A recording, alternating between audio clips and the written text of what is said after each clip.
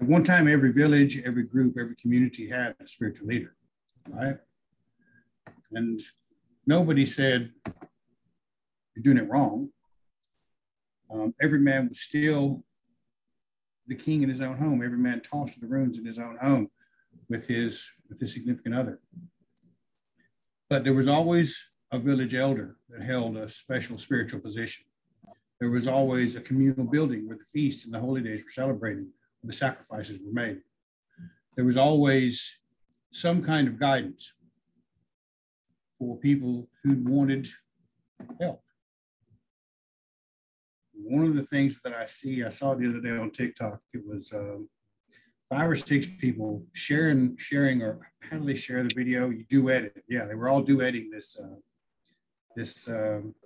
I don't know who this joker was, but he was on a rant about Nazis using symbols. And my very first thought was, well, I'm not in favor of that far right kind of ideology. I see the values of certain aspects of it, but I'm not a proponent of it. I also think that the idea that I hate because I think you hate is probably one of the most asinine things there is in existence. So how do we navigate this situation as we mature into something that really and truly helps people through the difficult times of life? And there are some very difficult times in life. No matter, we cannot sit here and make offering and sacrifice and pray and hope that we have an easy life. It just ain't how it works. There's heartache, there's pain, there's loss. We can't use the ideas at either end of the spectrum to help us navigate those difficult situations in life. We cannot provide comfort, support, encouragement, the kind of things we need to help people even with the tough times of a hard day. So what do we need to do? So I began to put my keen and penetrating intellect to it, and I probably came up with the wrong conclusion, but I'm going to try and see how it goes. So I started writing a book. One of the things that struck me is that under every spirituality, and I don't care time, history, or place, there's an aspect of a sacred tree. And so much happens beneath that sacred tree. The first thought most of us would think of are the norms beneath it, still weaving the lives of men. Every thought, choice we make forces that weave into a different direction, a different strength or weakness. Everything moves it up or down, our axis, our central axis. Buddha achieved nirvana under the Bodhi tree. So many things happen under the sacred tree. To the Gnostic, Jesus on the cross was the tree of life. And in fact, for the first 600 years, the church would not use the cross as the symbol of the church, because every pagan religion that they were working against had an image of a deity that was sacrificed and hung on a tree. All of them. Dionysus, Bacchus, Hercules, Odin.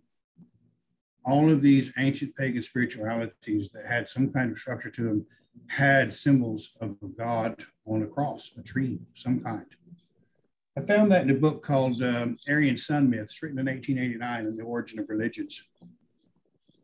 In fact, you know what? I'm going to read that before I get into this.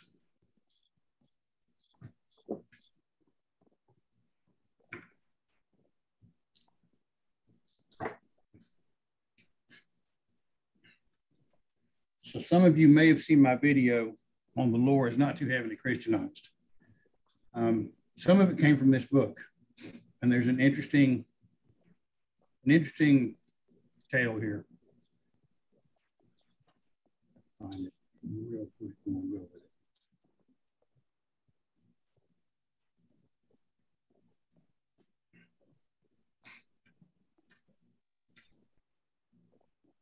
Maybe I won't find it. I won't go with it. I'll probably have to watch the other video. Yep, I can't find it. I failed. So anyway, having said all that, if you watch the other video, it'll go into the law is not too heavily Christianized, and it'll tell you where it comes from, why it comes from, what its origination is, and so many other things, all of these ideas that literally go across time, geography, and history. How do we start with it? How do we start to approach this idea and get this thing under control that it might help us? Well, we start with critical thinking. It's many things, but so are the foundational rudiments of faith. And all of them seem to have the qualifying rule of thumb that we get out of our current models of thinking, right? And that's a real challenge in an arena where so many people say, well, I can make this up as I want to. I don't need to follow it. There's no right way, there's no wrong way. Well, there are certain universal constants, and you can find them throughout spiritualities and mythologies, okay? Now, critical thinking has been defined as thinking about thinking, all right? Now, there are a plethora of conditions that have to be considered as we approach this act, okay? Just as there are with setting the stage to build a faith in your life, which works, okay?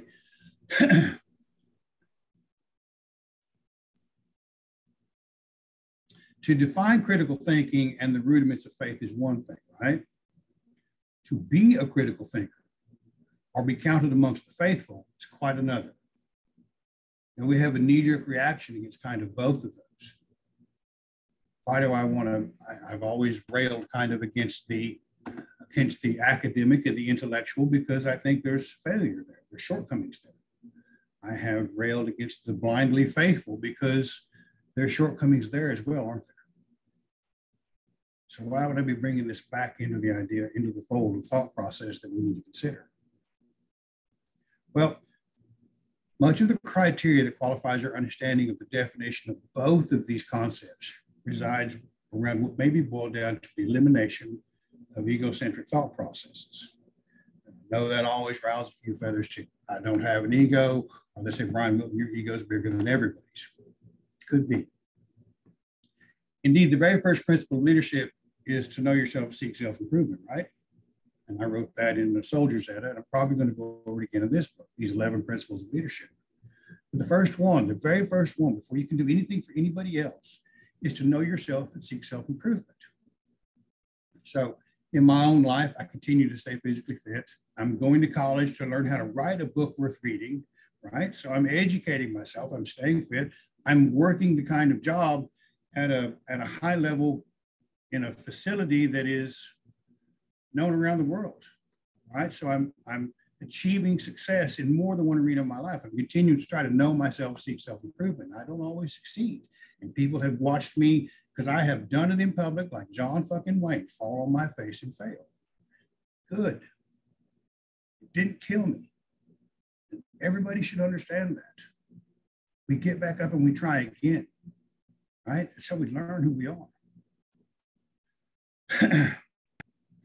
The first priority in the undertaking of this task to be a critical thinker is the elimination of preconceived notions. It's a very tough thing to do. What will I look like if I let go of this or that idea? Who will I become? What will other people think? Well, this includes the preconceived notions of who we believe ourselves to be, biases we want to be true, prejudices we assume, so on and so forth. All of these thoughts exist so we might feel better about ourselves in perhaps some of the shallowest ways possible. And that's a very bitter pill for me to swallow. But there are also roadblocks to any meaningful element of faith. They are also what makes us who we are. We learn them in school, we learn them in church, we see them in the news, social media. None of it requires us to do a thing to improve the quality of our thoughts except to reinforce the righteous indignation necessary to join the crowd and be accepted or to stand alone. Now, much of the time, it is the ego masquerading as ourselves. As Dr. Obadiah S. Harris, PhD, suggests, your greatest enemy is your own inner perception, your own ignorance, your own ego.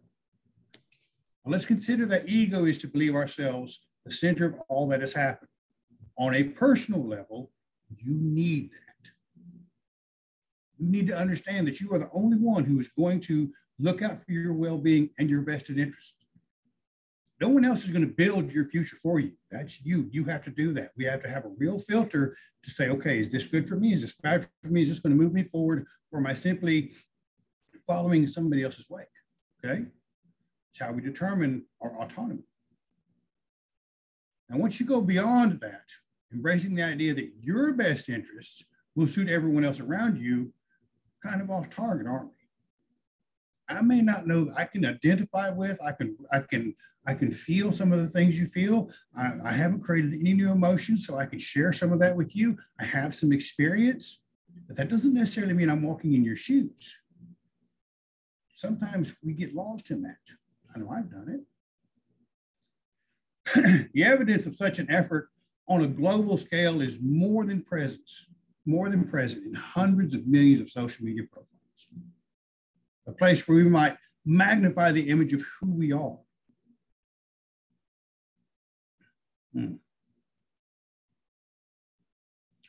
Without ever engaging in the hard work of self-examination necessary to achieve such a status. So it would stand to reason then that the single greatest factor impacting our ability to be a critical thinker or to implement the tools of faith in our life is an egocentric thought process. We have to learn how to get out of our own way. As Lau and Chan implied, we must reflect on the justification of one's own beliefs and values. Such a proposition is quite difficult to do when we start from a preconceived notion that we are something which we are not. Not everybody is wrong, though, and everybody has the right to be wrong. There's a lot of freedom in that statement if you think about it. Now, there are several arenas within the realm of Austro, Norse paganism, and heathenry, or whatever someone wishes to call their faith, which really do need the veil of faith lifted just a hair. So we might examine what it is we're attempting to accomplish here. When we see ridiculous comments such as the Lord is too heavily Christianized, or their operating belief that an opposing side is attempting to co-opt a belief system, all I see our lesser men attempt to do is create the false dichotomy of us against them. It is an all too easy point to point out the failures of such men. I digress.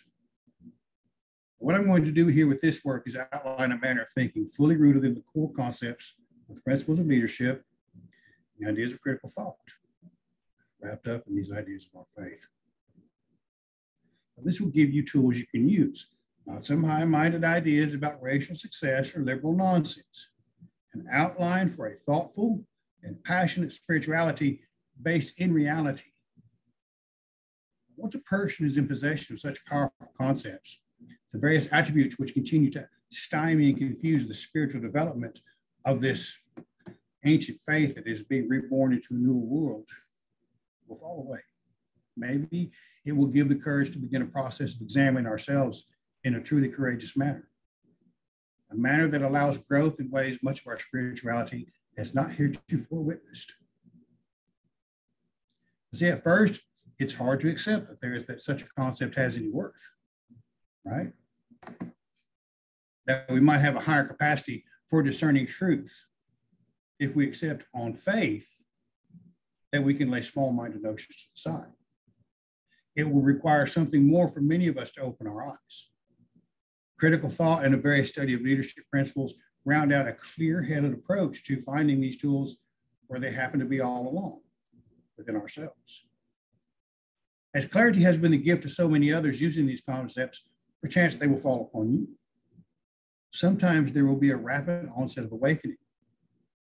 Other times it will happen in its own sweet time. And as I write the book, I was thinking about what does it look like if we fully embrace this faith? Excuse me. Perhaps it's not all rainbows and sunshine and some kind of magnificent spiritual experience. For me, it's sitting in my living room looking around thinking, you know what? This is a pretty good gig today. I have not always felt that way about my life. Mythologies around the world and throughout time tell us that it has happened many times in our history. Some of the more famous ones happened beneath the sacred tree. First, let us define a few things. Start with intellectual autonomy. It is routinely defined as the ability to think for oneself. The idea is that we might be capable of discerning a more accurate depiction of a given issue when challenged by the status quo or the mindset of our peers. Most adherents to any pagan spirituality seem to pride themselves upon the knowledge that they have been through the various deceptions and failings of Abrahamic religions. Yet for any of these spiritualities and ancient belief systems to once again thrive, I would submit to you that we're going to need a little bit more than that to thrive. Activated knowledge is that thought process that allows us to absorb pertinent information into our thinking. And this information we believe to be true, that fosters within us, once we can comprehend what it means and it's relevant, an accurate direction to obtain more knowledge. Activated knowledge is at the heart of becoming a critical thinker. Yes. It is not something that is overlooked by our ancestors. Throughout time in the mythologies of the world, the necessity to question and answer well has been at the heart of the challenges of many a champion has faced. Think of a spirituality and think of a scenario where the spiritual head has not had to engage in some kind of contest of wills and question and answer well. It's in all of them. Perhaps the most famous is the riddle of the Sphinx, but there are many others. In the Havamal, it states in stanza 142, then I began to thrive in wisdom get, I grew and well I was. Each word led me on to another word and each deed to another deed. This is the benefit of activated knowledge. Tales of our ancestors from around the globe recognize the importance of our ability to comprehend knowledge made available to us by the routine question and answer scenario concerning not only ourselves, but also the world around us, both seen and unseen. Socrates and Plato brought such a thought process to a high point amongst the Greeks, and so it was until religion covered it with a veil we dare not look under. To question and answer well is the heart of activated knowledge. It is learning and an understanding of truth that leads us on to more and more learning, Richard Paul, 2001. It is the creation of a broad new horizon within our thought processes that engenders an urge to explore, to learn for the sake of learning, to explore the broad horizon of spirituality. I have always been so fond of. Such pursuits have always been the bulwark against the evils inherent in the nature of men. Activated knowledge, it seems, is that thought process that elevates man to a level where he might achieve intellectual autonomy. In doing so, he may also step up to discover new avenues of faith.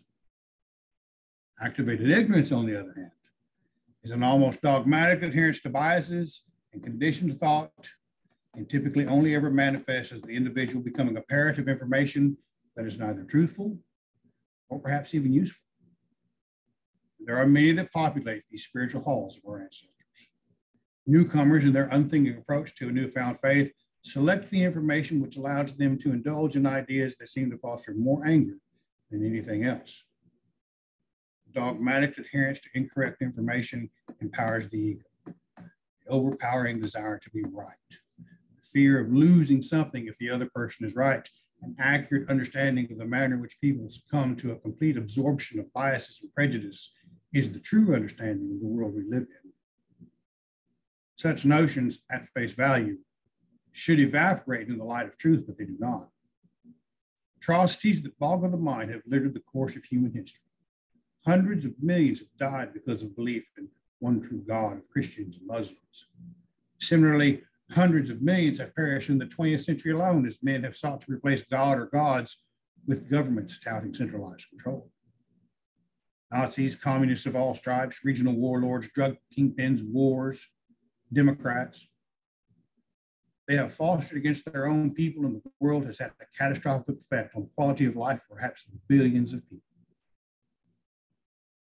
Staggering losses and immense personal pain have manifested as these self-same biases and prejudices that people have willingly accepted become vital parts of their identities. The ability to deny these wrongdoings against humankind is the type of activated ignorance. It is as manna from heaven from the ego of men who believe that they know something which everyone else does not understand. So the cycle continues. Ignorance treated as truth is no trivial matter. Richard Paul. These straightforward definitions seem to provide a clear and concise framework that may define the rudimentary processes of critical thinking. With such clearly delineated lines determining right and wrong concerning the development and utilization of critical thinking skills, how is it we find such confusion amongst the various segments of our society and an inability to maintain meaningful, productive dialogues concerning the growth and well-being of not only our spiritual selves, but also the society we wish to create? Intellectual autonomy concerning our faith is a cure for such ailments of the human condition. Sadly, though, it is a rare thing. Intellectual autonomy is our ability to stand up and think for ourselves.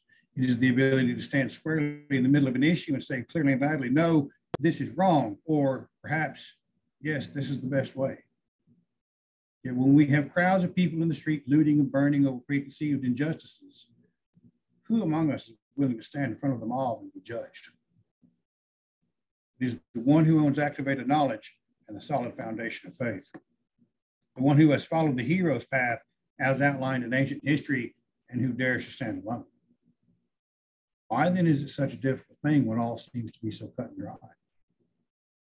Because there's a weapon of the clever, so vile, whose only purpose is to divide and conquer that few people stand a chance against it, unless they have the vital critical thinking skills we have been discussing. What is that weapon? It is the half-truth. It is foisted upon us night and day by politicians, well-meaning co-workers and friends, in our places of worship, in prison, on the streets, in the service, online, 24 hours a day by a product we call the news. Now, the challenge is not to stand in front of the crowd who may or may not listen, but to engage a large and nebulous entity called social media, where such autonomy is more apt to be crucified before it is accepted. There are children committing suicide over such thing in today's world. The half-truth is a construct that may well be very false, but has enough truth in it to sound convincing. Enough plausibility for the unthinking or the ignorant to grab a hold and run with it, like it is the gospel truth. With the advent of social media and 24-hour news, we might hear such a half-truth a dozen times an hour. And every time we do, we will feel just a little bit better about ourselves because we think we are right. It is everywhere. Flat earth lunacy to global warming science, to the woke ideas of activated ignorance found amongst Antifa, BLM. All of them represent the most flawed aspects of science and opinion this world has ever seen. All of them are as false as it's possible to be. If there are individuals today whose identity is centered upon these and many other nonsensical crusades, as I have pointed out, my granny Wilton, he was favorite of saying, figures don't lie, but liars figure. Numbers can be arranged to support almost any argument.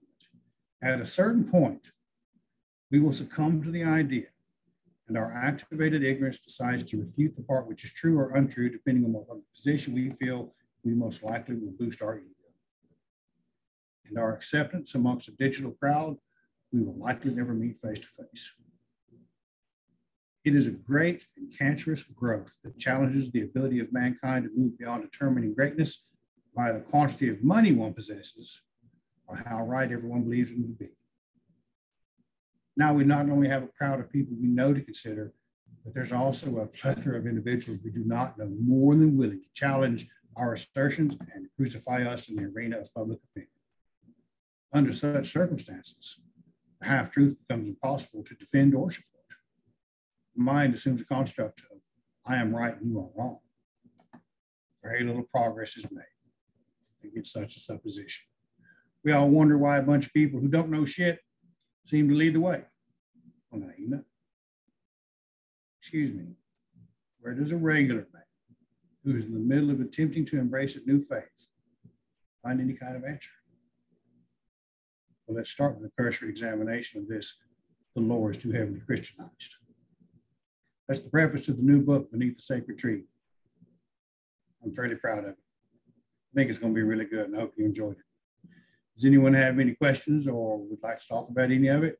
Because I haven't finished writing the third chapter, And I was really thinking that as we go through this second chapter is the 12 stages of a hero. We're not going to do it today, but think about it. The 12 stages of a hero, I'm adapting them to the 12 stages of faith. And perhaps we can all put in some ideas and craft something together, because I don't know what everybody's journey looks like. I have an idea, but I think it might be very neat if we were to all contribute to something like that. 12 stages of a hero's journey are thus. And just be thinking about it. This is from Joseph Campbell. He created the monomyth because everybody's tale is the same. It's boiled down to some simple things. The ordinary world.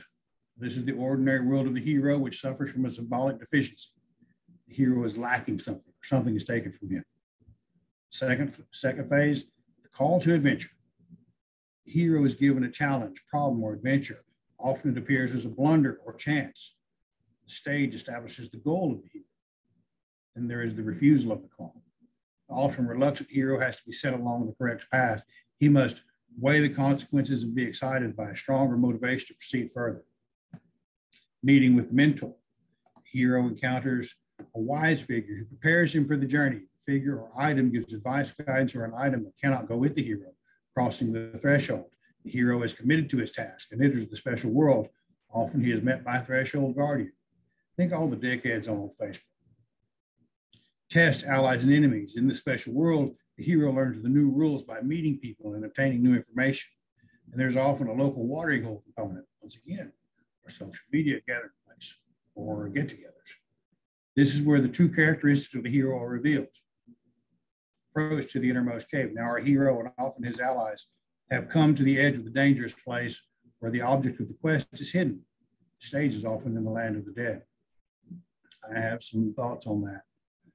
The supreme ordeal, the hero faces danger, often a life or death moment that is either physical or psychological. Symbolic death of our egos.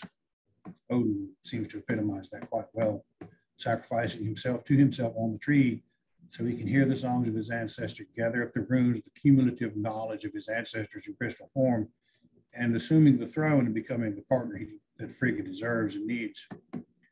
Reward or seizing the sword.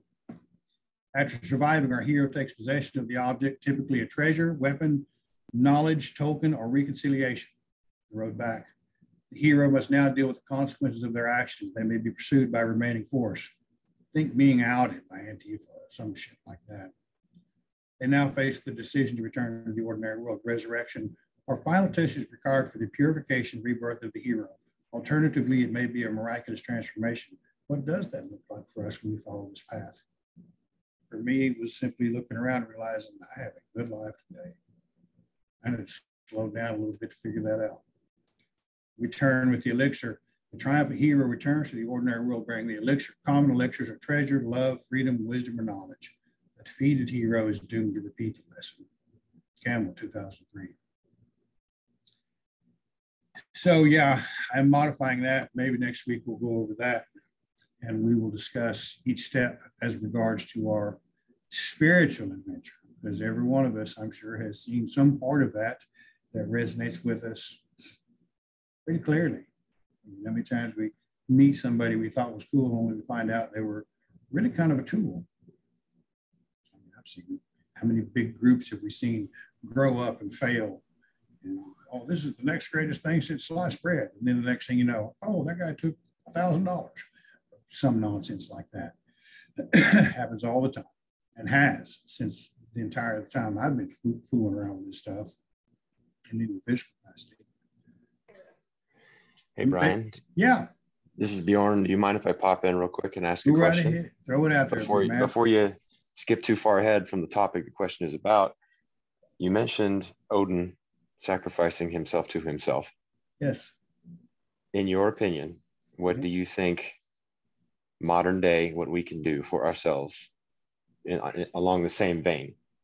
An ayahuasca trip, killing the ego in the Amazon, that might work. It's about the same. That's kind of what I'm thinking. It's on the list. Anything else? I was thinking something, baby steps like cold showers or Give me a something. Wim Hof method. Yeah, that'll work Yeah. too. Fasting or something. I don't know. um, Ayahuasca's on the list though. it is for me too. I would like to see that. I would like to try that, and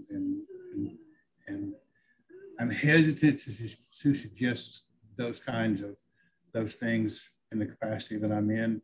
Although I do think there's personal choice for sure. I think there's a benefit to it. I mean, there's lots of documented knowledge of it, but I think things that grow out of the ground are worth investigating, especially if the government that we quarrel with often disapproves of certain methods.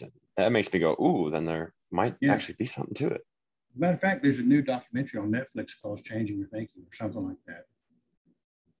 It's about all that stuff. And Bill Wilson, the spiritual experience that Bill Wilson talks about at the founding of Alcoholics Anonymous was a result of the psychologist he was working with giving him a dosage of LSD. So there's a real benefit to it. Now, they've tried to recreate that for not such low bottom drunks. They try to go with higher, people that still haven't lost everything and try to help them create that spiritual experience naturally. But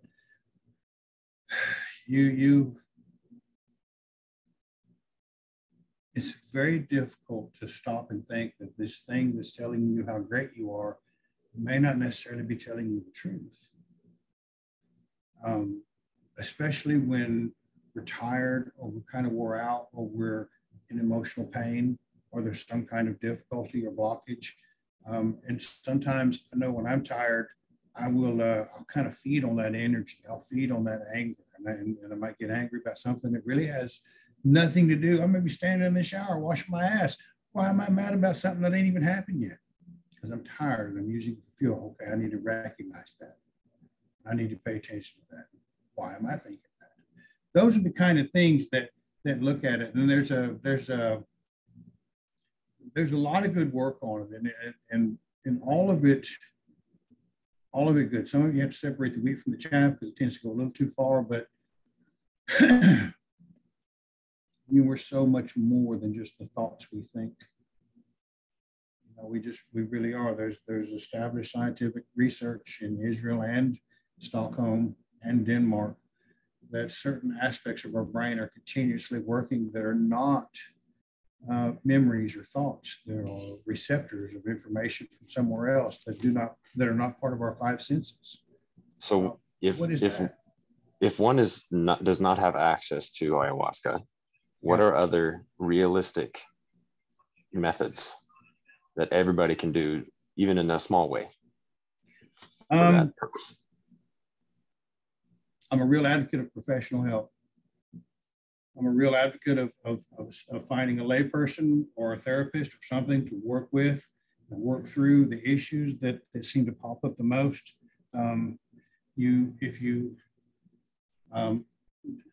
There are substances around that people use, mushrooms being one of them, LSD, mescaline, some of the other stuff like that do have that effect of resetting the brain. I know for soldiers that have PTSD, there is an enormous amount of research being done right now to help them navigate that pain using psilocybin, and it is working.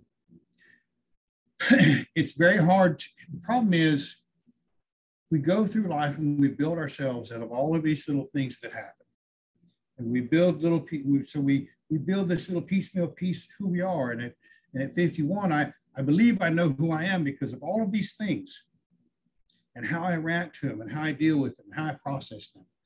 And it's a very difficult thing to begin to think, dude, okay, congratulations, you got 51 years, you've been doing that wrong for a minute now. That's hard to comprehend. It's hard to look at that and say, damn. Because when we really look at those kinds of things and you say, well, I've been doing this wrong, shit, man, I've caused a lot of people a lot of pain. I didn't want to do that. So I writing it down is another way to do it. Write it down. You find a thought process that keeps returning to your head. When you're laying there at night and you're going through your thoughts and your thoughts are kind of working before you go to sleep and thoughts keep coming up, try to step away from them.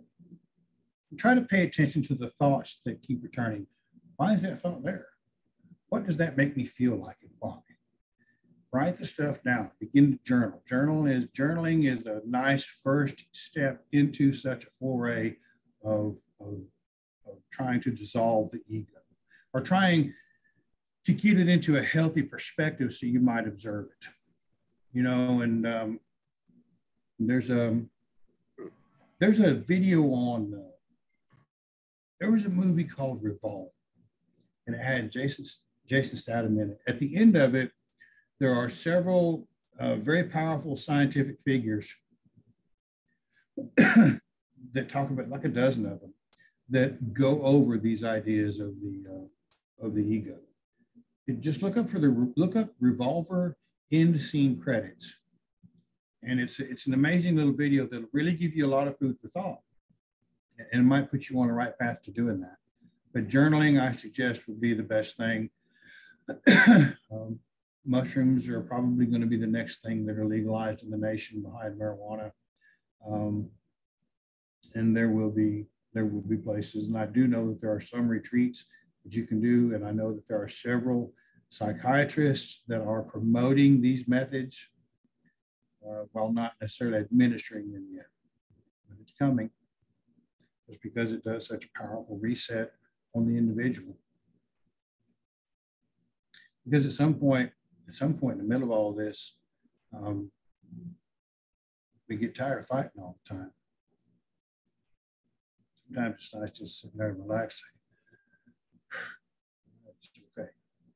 It's very hard to do when we're wrapped up with how important we are and how right we think we are. And none of it really matters. We get wound up about whatever social issue, and we're not an elected official. We can vote. We can write our congressman. We can stand in the street. We can march. We can yell. We can holler. We can be banned from social media. But at the end of the day,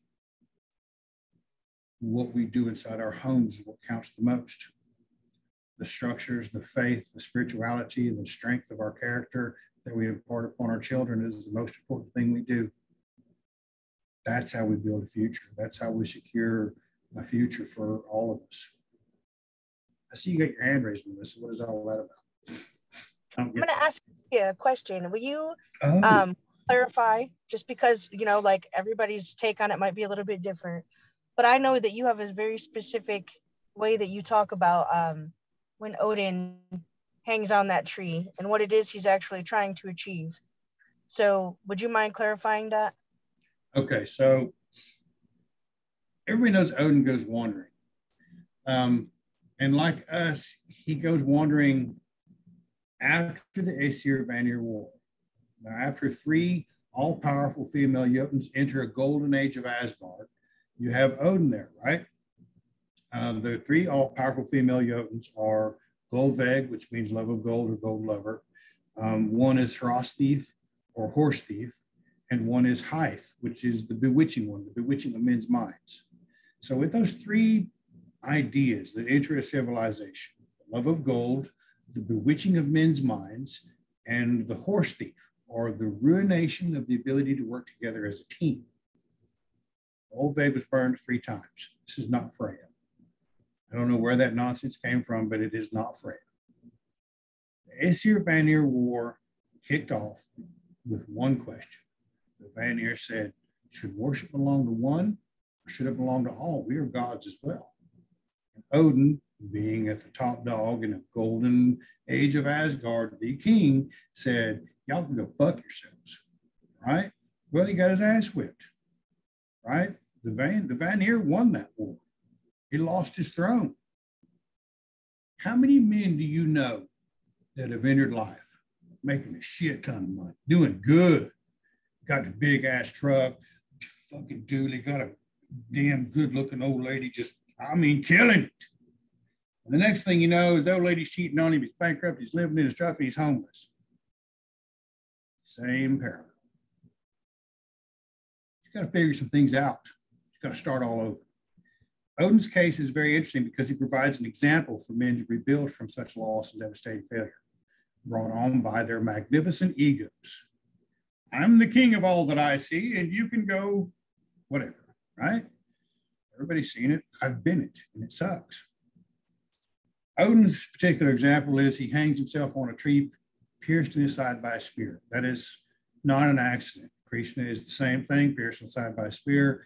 Both tales culminated in a civilization that wasn't even a wet dream in the world when both Krishna and Odin's story were told, as the crucifixion of Jesus of Nazareth. Right, pierced in the side by a spear, crucified, blah, blah, blah. In Odin's case, 9 days and nights he hung there. There's nobody to help you. Think about sitting in jail. Nobody there to help you. You're on your own, buddy. There are few things more devastatingly painful than realizing, fuck, I have screwed the pooch so badly, I am out here by myself. Odin is in that very thing. And what does he do? He figures out how to sacrifice himself to himself. He figures out how to get out of his own way. How do I stop this? How do I become better? I get out of my own way. Okay. So he sacrifices himself to himself at the edge of death. Now, the story says he fell shrieking. I don't believe he fell. I think he was cut down. You're not going to get to hear the songs of your ancestors, those who have passed through the veil, unless there is a very powerful goddess that lets you do so. Now, the thing about hell is she is the guardian of all of the cumulative knowledge of all the people that have passed on, all the beings that have passed on for all the 9 realms. So think about all the knowledge she has access to. So when Odin hears the songs of his ancestors and he picks up the runes, he has literally picked up the cumulative knowledge of everyone that's gone before him in the shape of the runes.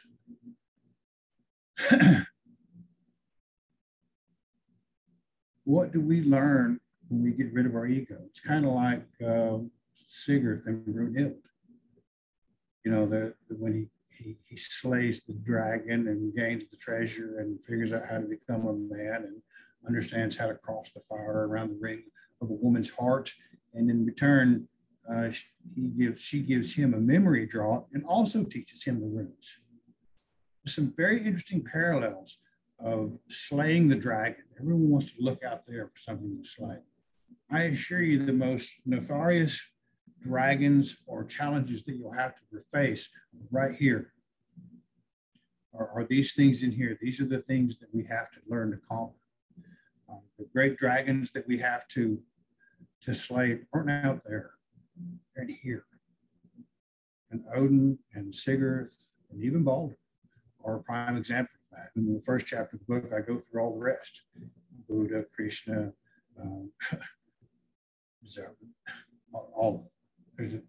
all of the Central Asian sun deities go through the same thing. And you would want to think that it was localized to that area. Hercules is one, but it's not. You can go to Japan, you can go to China, you can go to Central America, South America, North America. All of them have the same story. That parallel is told in every one of them. So this deity dies, he faces something, he is reborn, he ascends. He dies, he is reborn, he dies, he faces something, he reborns, he ascends. That is a symbolic treatment of a very real issue that we all have to deal with. We all come across a challenge that feels like our world is falling apart. Our world is falling apart. I've lost everything. What's going to happen? You know what's going to happen? Is you're going to keep living. This is the one opportunity, this is the reset that we get to figure out how to do it right. Or we will repeat the cycle. And we will lose everything again. We'll start all over and try one more time. And then we'll lose everything again. It's just the way it goes. There's some things to figure out. And it's told in all of the ancient spiritualities again and again and again. It's a real challenge to try to figure that out and answer that question. So when I say Odin's sacrifice of himself to himself, is Odin setting the example of how to get rid of our ego.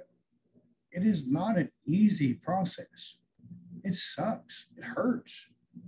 to come face to face.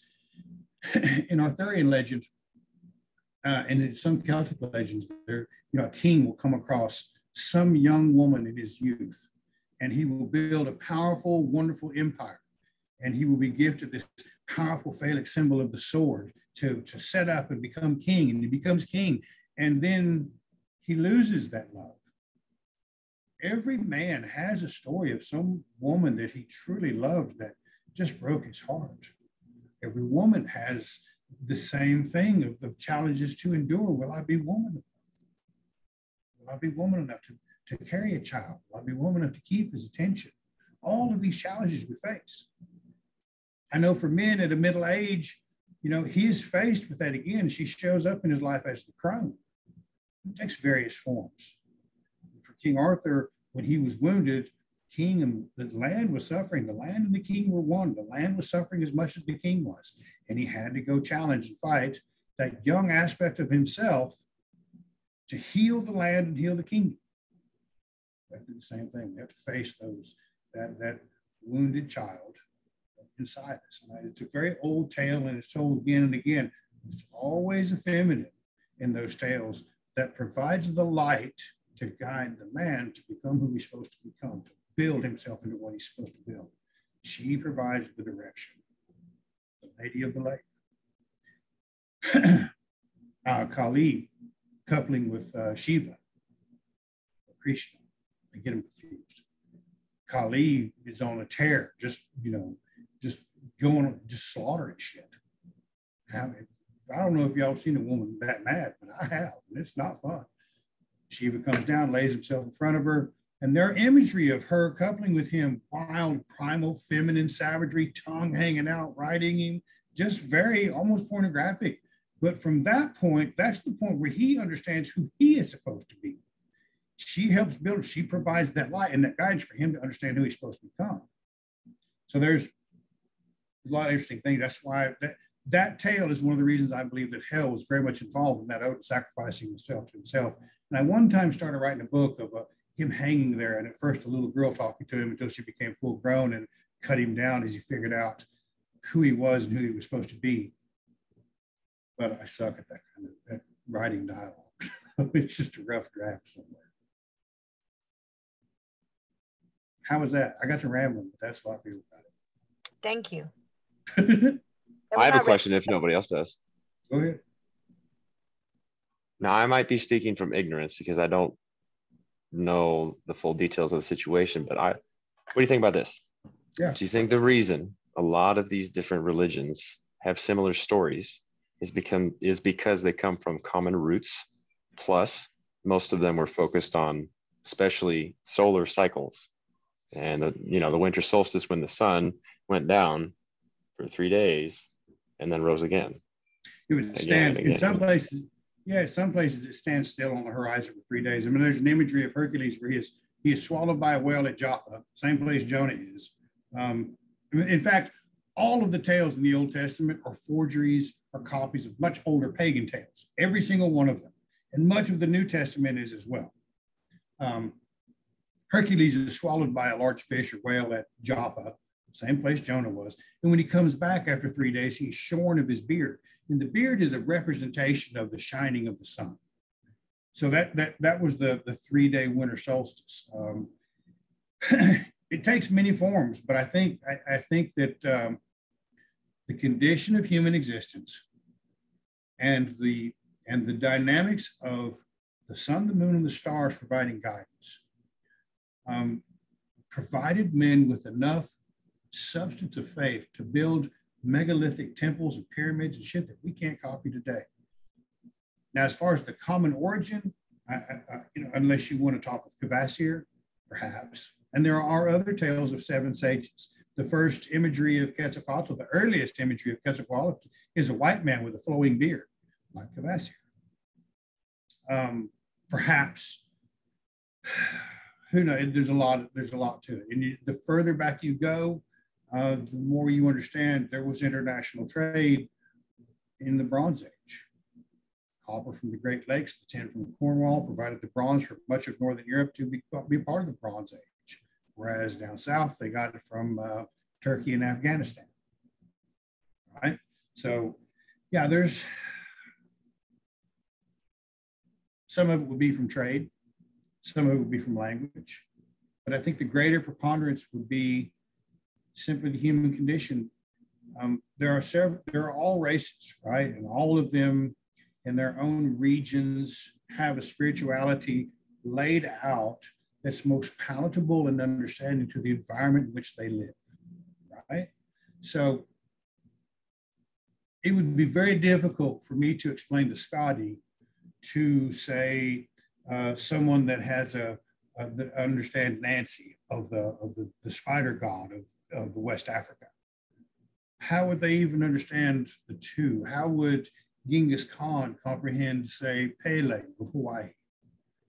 Perhaps knowledge and learning he probably could. And I know there's volcanoes in Kamchatka and throughout China and Japan, or a sea god, a fish god. So it doesn't matter really what it takes. It doesn't really matter what it looks like. I think it tends to fall down towards our human experience is very much the same. It's very much the same.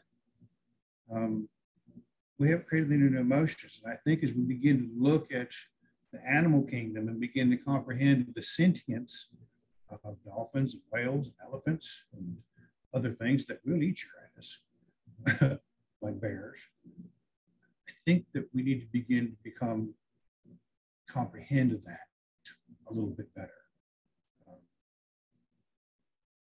There's other, when I first came in, I always thought it was a joke. There was a group called the Odin Brotherhood. Some of you older folks might remember it. And it was largely it was a Yahoo group. I don't think that we didn't really ever see each other. We made comments. And one of their big deals was when the world is pregnant with lies, a secret long hidden will be revealed. And I always thought, that's just, what? But the more I listen to it, the more I'm like, wow, what if that's true? Because you look at things, I mean, all the things that we're beginning to understand. I don't know. That's just my opinion on it. Of course, that doesn't make it right, doesn't make it wrong. It just helps me navigate the world that I live in. You know what I mean? Anybody have any other questions? I was just going to add on to a little bit of what you were saying and what Bjorn was asking. I think on top of the fact that all of these gods or all these cultures have very similar stories, that just tells me that there's truth to the stories. So that's easy. That's easy. That a lot of these things happened. If 10 different cultures spread across the world talk about a great flood, then guess what? There was probably a freaking great flood. You're right. And it goes on and on.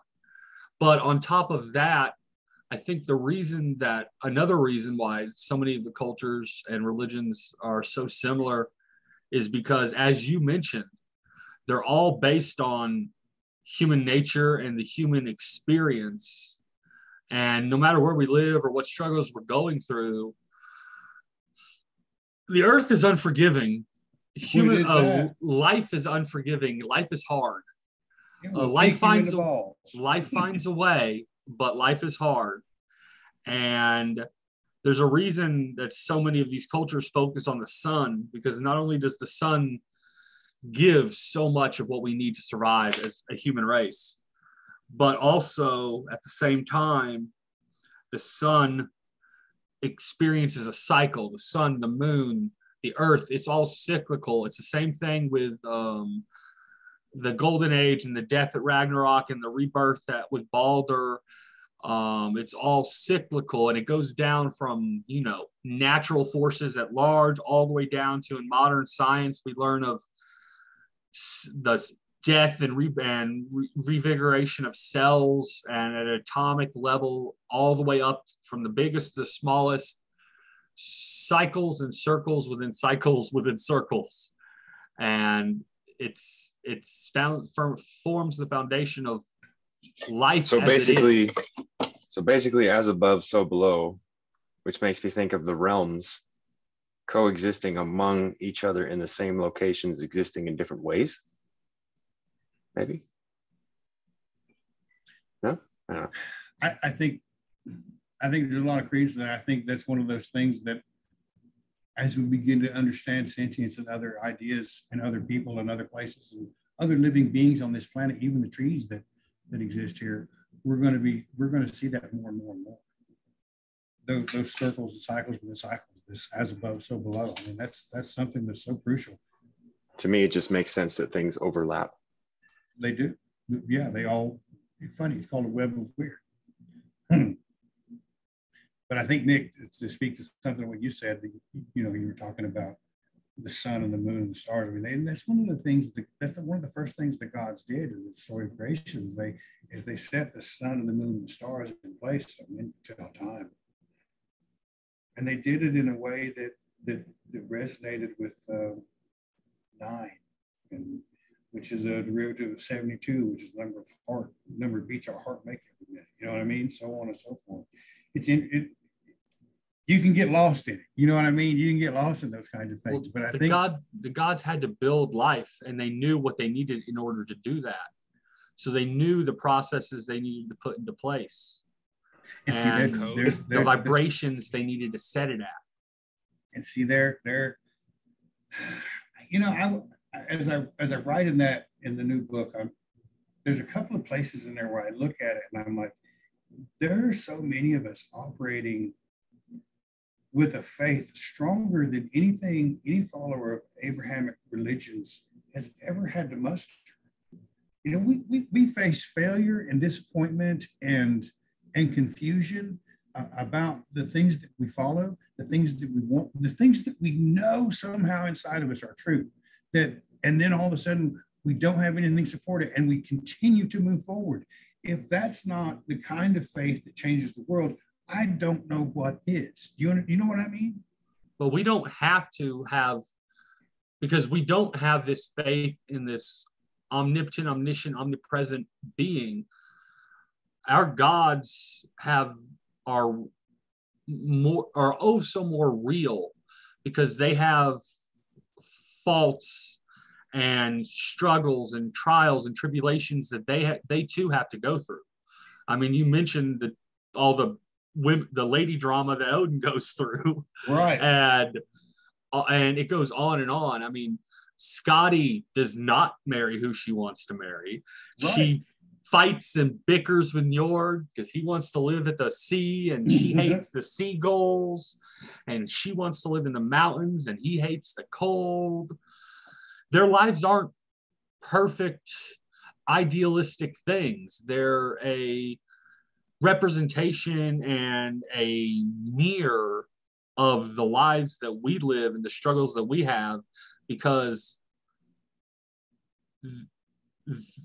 they experience these struggles because those are the struggles of life. Even the gods cannot avoid that, but they have all of these powers and grandeur all the same.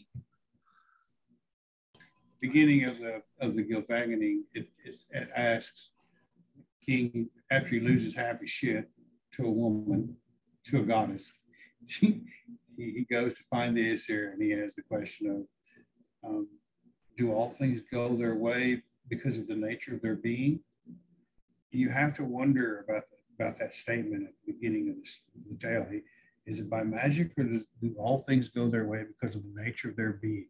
What an interesting comment. What the kind of comment that could, if we can emulate these actions that they try to pursue, that things go our way as well. Prayers and sacrifices and offerings, humility and gratitude, and knowing how to question and answer well. I submit to you that it would probably have taken me much further long ago than you know what I mean? But we've got to learn it. We've got to figure it out. And I think in a world that's as it is today, people need that kind of simple compassion that I think they demonstrate. And I think you find it in all. I mean, the Hindus are very successful at what they do.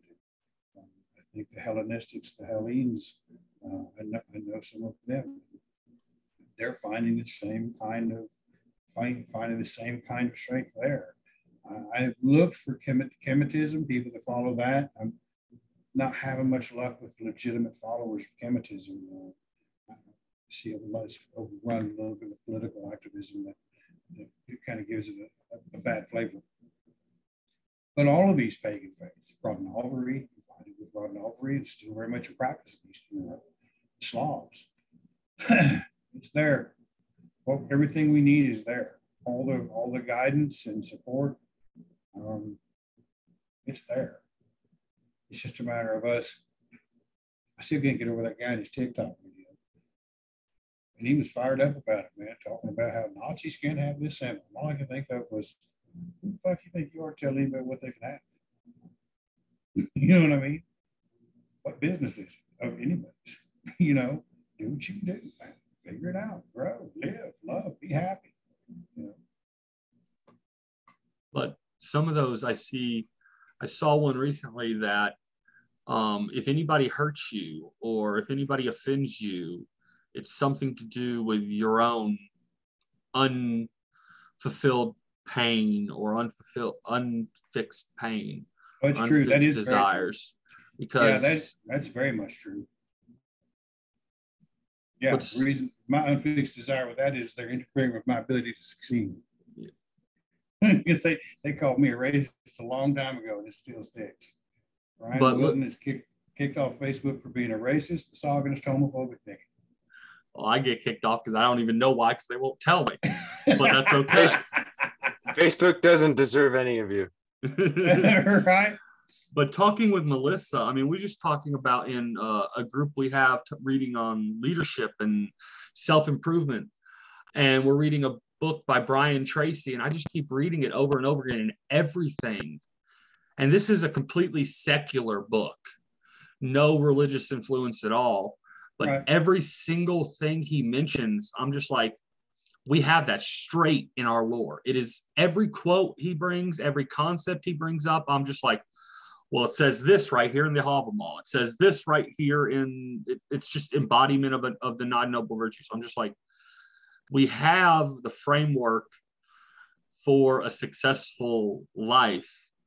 Our ancestors may not have had all of this uber political left-wing, right-wing drama, world immigration, diversification, PC bull crap, but they had to deal with, you know, nature and basic survival in a way that we don't. But we have, it's a totally different struggles, but we have just as many as they did, and our ancestors, well, every single one of us have ancestors that survived and thrived, or we wouldn't be here. They were able to reproduce and survive and carry on. So every single one of us have ancestors who figured something out. It's within all of us to do it and continue on and fight our own struggles and survive our own problems within the day. And we have, if How to Become a Millionaire leadership books are telling us the exact same things that our lore is telling us, then there's some truth to that. I don't think you're wrong. I think I sometimes look at the fact that we don't have to struggle like our ancestors did. That we do live in a very comfortable world where we can go to the store right down the street and have access to as much food and feast like a king would in the Middle Ages. So that leads me to my next thought would be, why? Why are we set up in such a comfortable fashion and we squander it? I think that there's some few of us that have begun to step away from the traditional roles of and outside societal norms of spirituality as they've been defined. I think this comfort, while many detest it, has given us the freedom to explore the kind of horizons necessary to help build better times as this one begins to fall apart at the seams. So it's an interesting, huge challenge. And so we don't want to get bogged down with dogma, but we do want to find that which works best for us. And the one thing that works best, the medium it was designed for, is money. And our ability to be successful in the world really is a litmus test. And while we may detest many aspects of it, if you look at what the Mormons have done in 150 years, I would submit to you that right now we are watching the building of the next Rome right there in Salt Lake City, Utah, with what they're building. Doesn't matter if it's true or real or anything else. They are all bought into it, lock, stock, and barrel, and they support it with their finances. And it's growing, and it will continue to grow, and it will continue to be a very wealthy player. One of them just ran for president, and up until the 70s, it was legal to kill one in Missouri. So we are changing, and there's something in me that believes that this also has that possibility.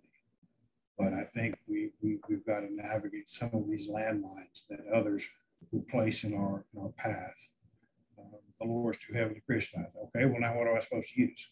I'm supposed to listen to your words? Supposed to listen to my words? That's probably not going to work. So let's take another look at that too heavily Christianized aspect. And now, if you haven't seen that video, I highly suggest you take a look at it, because it's got some important information in it.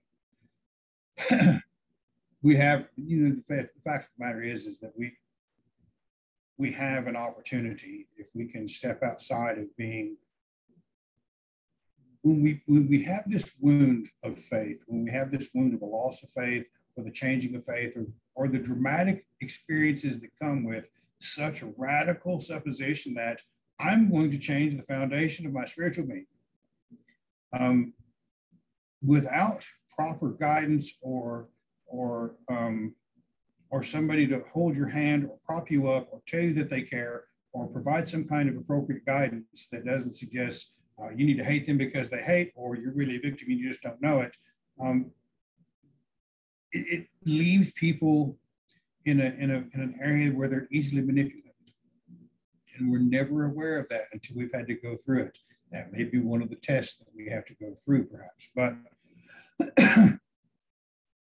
if we can begin to successfully navigate that, if we can begin to let some of the echoes of picking the low-hanging fruit that have always been kind of successful, I think we might. I live in a town of 16,000 people. I work in a plant that has 195 people in it for a Fortune 100 company. And there are 6 of us that are pagan out there. And every day I walk through this town, I see somebody that's got a hammer or got a tattoo or something along the lines, or got on the back of their hands. Hey, how you doing? They're all kind of out here doing it on their own. What would it look like if I built a building and started hosting gatherings? There's all around us, it's there. It feels like the raw material is there to build something magnificent. How? Why? Those are the things that we have to ruminate on and negotiate. What to change the world? What will that radical idea look like? There's a lot going on, I think, but I think we've got to begin to apply our true thought process of who we are to all that, all of the things that we went through, all of the things that we've experienced, all of these things that have let us down and left a bad taste in our mouth, or made us struggle, or made us wonder. Dreams and friendships and hopes and desires and love and all of these things that provide the positive guidance and direction that we need. Where best do we focus that? For myself right now, I find that I'm returning to very much the roots of my origin with focusing that in the group of friends that I've had for many years now, which I find to be a truly rewarding experience, because it hasn't failed. And I think that's something that we have to look at. I don't talk to many of the people I went to high school with, 1 or 2 of them, but there are people that I've known well over a decade now in this faith that I can call and say, hey, you know what? What's going on, man? You bet I got you.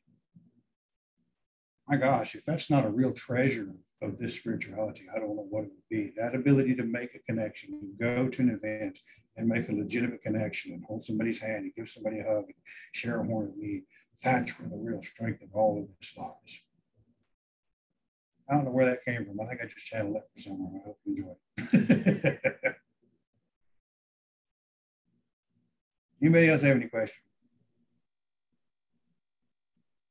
I don't got a question, but I just do want to thank you for getting on here and doing that this evening. I know it's been a while, and it was really refreshing to be able to do that again. So I appreciate it. I think next week, if we can all get together, and we'll sit down and we'll hammer out some details on the next chapter of this book, and we'll put that in the credits. Credits go to the various people of the noble-minded heathen to help craft a chapter on exploring the stages of adventure on a new spiritual horizon. I think that's cool as fuck. Fuck that chicken soup for the soul. I think we got this whipped. Excellent. So, all right. Tell the dirty joke and say goodbye or what?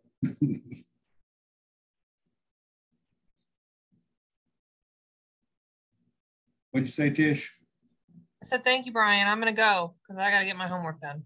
I got to start my class too. I start today English literature, and I don't want to do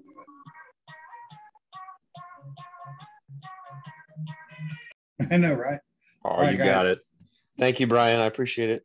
I appreciate everybody coming in today. I really do. I'm going to stop recording. You guys all have a really good